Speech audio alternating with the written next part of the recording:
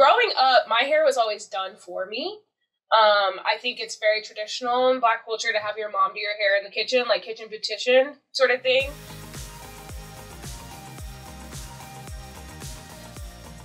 I never wanted to learn about my hair because I didn't like it.